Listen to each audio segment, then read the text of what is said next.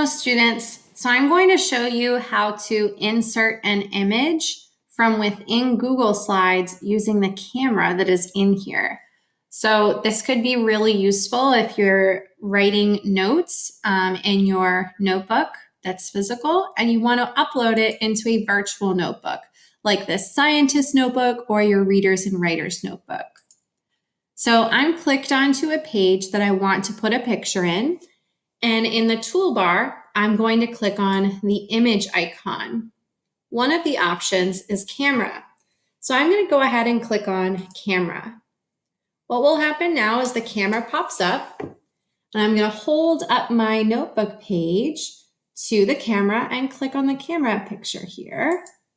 And then I'll click on the picture I want and click insert. So now my picture is uploaded into my notebook and I can drag the corners to make it bigger. I can double click it, which will let me crop the picture. And I can click to move it where I want it on the page.